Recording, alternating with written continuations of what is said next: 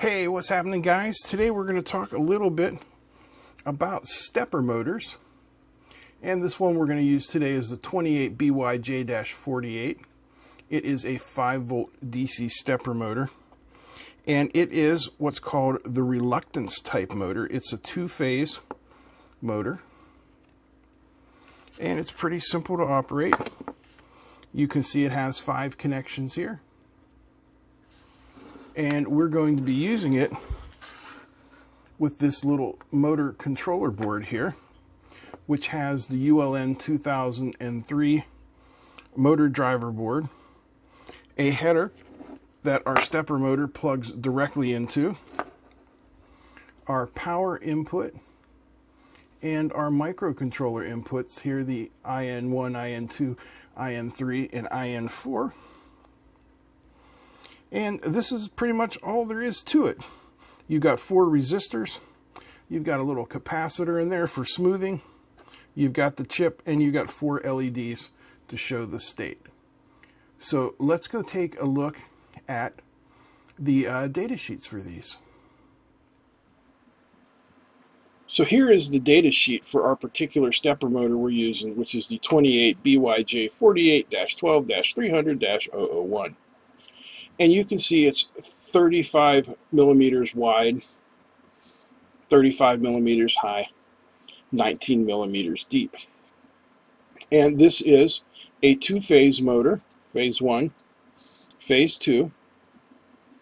And you can see here some of the interesting things, temperature rise, insulation, and all that. But here are our motor specifications.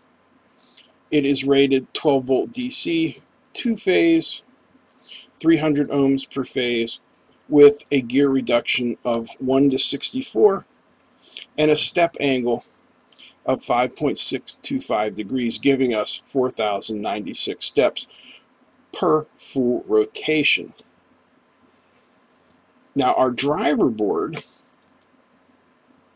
is this ULN 2003. So you see it is a high current Darlington transistor array. It has 7 pairs of NPN Darlington transistors. It's rated 500 milliamps collector current. The outputs are at 50 volts. And there's a little more info for you there. And let's take a look at the board we're using.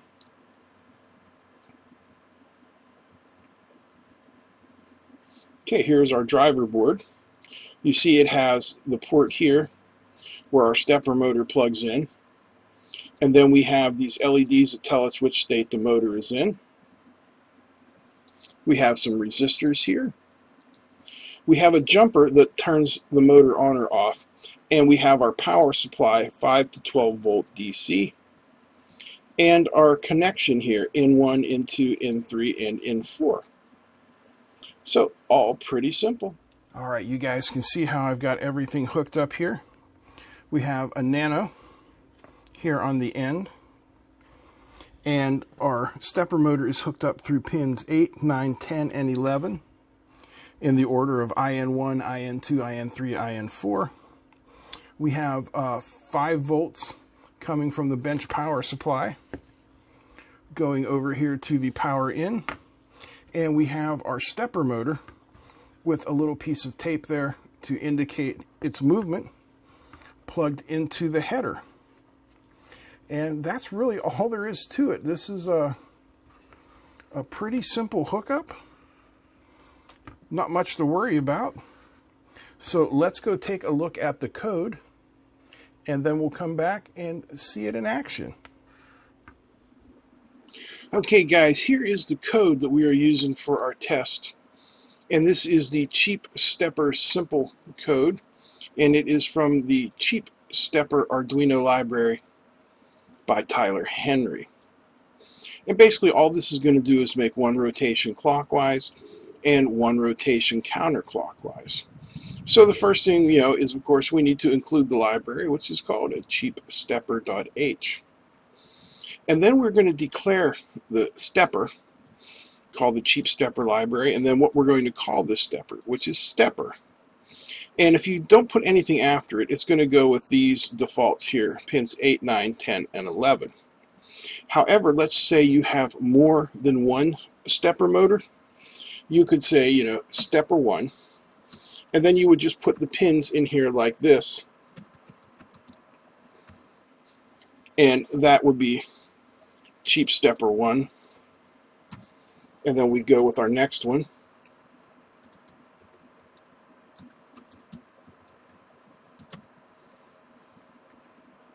And it would be something like, you see, something like that. And that would give us as many pins as we need for as many stepper motors as we need. But in our example here, we're just going to use the default, which is stepper. Then we're just going to create a Boolean variable to remember whether we're going clockwise or counterclockwise. And we're going to create a for loop with 4,096 steps. And then we're going to move clockwise. Stepper step, move clockwise. Now we can also say stepper.step clockwise function or stepper.step counterclockwise function. Whichever one of those is easier for you. Then we can find our current step with the function stepper.getStep and find out if it's divisible by 64, and if it is, we just print it out. Then it reverses directions. And that's pretty simple for this code. And this is a really cool, easy library to use. You include the library, you set up your steppers, and then you can tell it move clockwise or move counterclockwise as many steps as you want. Let's check it out. Watch the code and you know that the motor should make a single rotation clockwise.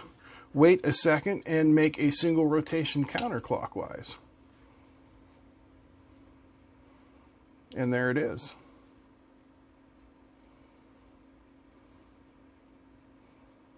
Pretty easy, pretty simple. If you look here, you can see the LEDs showing which phase is currently activated. And you can see the Arduino outputting the step position to the serial monitor. Now, if we wanted to add to this another stepper motor, we can just add on another board, another motor, 4 more wires to plug it into the Arduino, and declare it there as, you know, stepper 2 or stepper 1 or whatever we like. And the pins we're going to use, since we're using 8, 9, 10, and 11, we can go 2, 3, 4, 5. And voila, we got 2 stepper motors running. So that's a pretty basic introduction to stepper motors. As to what kind of things we could use them for, we'll talk about that in the future. So if you like this, please give me the thumbs up. Feel free to comment, share, and don't forget to subscribe. If you missed the video on the power supply review, which also has our giveaway, I'm going to link to it, and you should check it out, because we're giving away a bench power supply on Memorial Day 2017. All right, check you guys out later. Bye.